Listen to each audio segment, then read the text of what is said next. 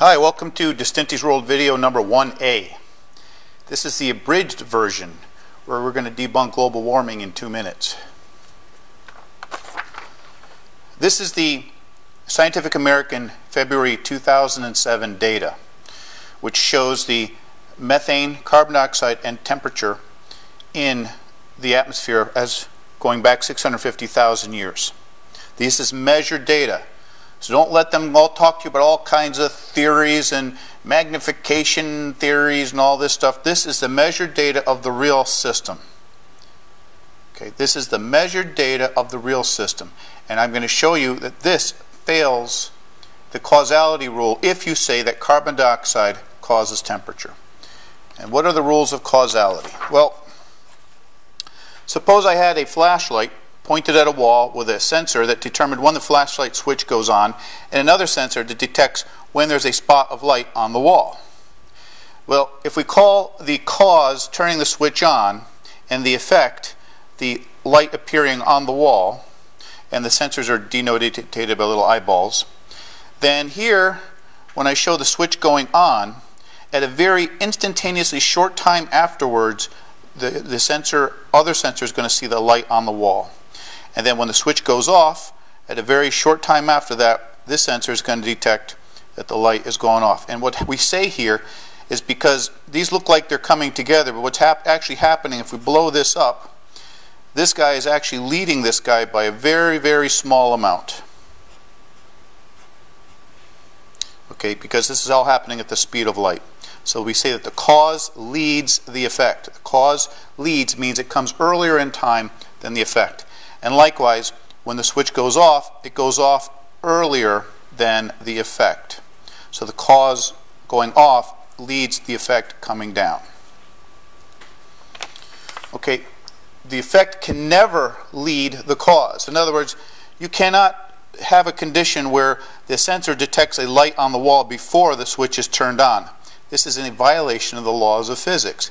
And likewise, you can't see the light go away before the switch is turned off, unless of course there's a malfunction, but we're not talking about malfunctions here. Okay, and now there's another case. Suppose I put glow-in-the-dark wallpaper on the wall. Well, as you switch the switch off, there's going to be a latency or a slow decay effect as the sensor detects the light fade away as the glow-in-the-dark material gives up its light. And this is still okay in the rules of causality because the cause still leads the effect. Okay, so the cause has to come before the effect. Let's come back to these diagrams here. Now you can see here, this is happening at almost the same time, so you can't tell really which came first, right? But here we have the temperature dropping as the carbon dioxide slowly bleeds off.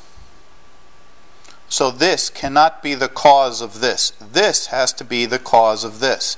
Same thing here. We have this effect here which seems to cause a little burp in the carbon dioxide, but because there's something else happened, the carbon dioxide had a false start before it finally rose. But that's okay as long as the cause leads the effect.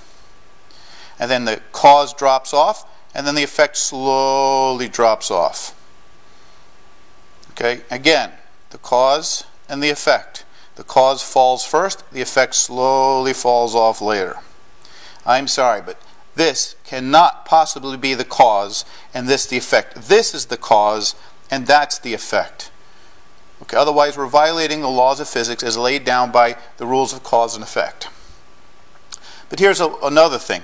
This little period here is where mankind came on the scene, and mankind, the amount of carbon dioxide in the atmosphere right now is 400 parts per million, which is up somewhere around here. This means that carbon dioxide in the atmosphere is higher than it's ever been in the measured history going back 650,000 years. Well, then you would expect the temperature, if the carbon dioxide is the cause, the temperature should be higher than it's ever been in 650,000 years. It's not. The temperature has still been in this stable little range here even till the present. Okay, so I've shown you two things. I showed you causality and this blatant contradiction here. Okay, and what we have to do here is apply some reciprocal thinking. Okay, this is the temperature climate data going back how violent it is. Okay, instead of asking what's causing climate instability to occur now, we should be asking what caused the global climate to be uncharacteristically stable for the past 20,000 years. It's not what are we doing, it's what are we not doing. That's the question. And for more information, for more detailed, excruciating details, you can go to video D001 for more details.